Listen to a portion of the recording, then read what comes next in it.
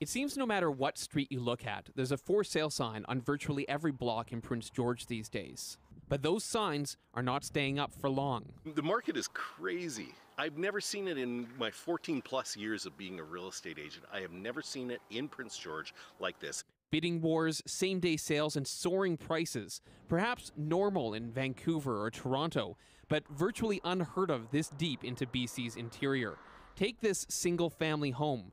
4 years ago, it sold for $460,000. Now, we have it listed for $649,900. And Bredner says it's just a matter of days before it goes for even higher. Right now, in my real estate business, we're telling and guiding sellers to list, maybe slightly below what we think it'll go for in order to drive that competition. That has homeowners like Ken Chevalier considering cashing in. He's seen multiple neighbors move and recently got a phone call from a realtor. She said $725, and that's without even getting out of her car. But then you got to find something because your house is going to sell fast, and if you don't have anywhere to go.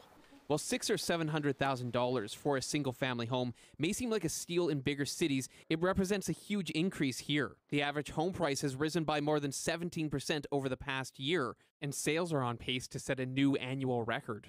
It's a change for the city far removed from the frenzied housing market of the Lower Mainland. Prince George is a long day's drive from Vancouver, Edmonton, or Calgary. It's also never been a retirement destination like Kelowna or Vancouver Island, but it has enjoyed a steady economy, acting as an education and service center for other northern BC communities more tied to resource industries.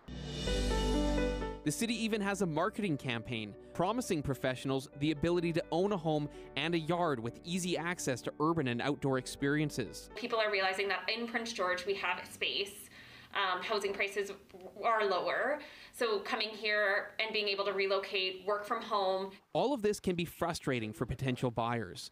Morgan Denelick is looking for a new place for her family and says the process is disheartening. I feel like every time we go and look at a house, it's one of those things that should be exciting, but half the time I just walk away feeling disappointed, and I don't know about anyone else, but my wages haven't increased at all. And realtor Colin Bredner doesn't think prices are going to come down anytime soon. I think it's going to stay hot like this throughout the summer. Leading prospective buyers to ask the question, jump in now while they still can, or hope for a dip in the market and a more affordable home in the future.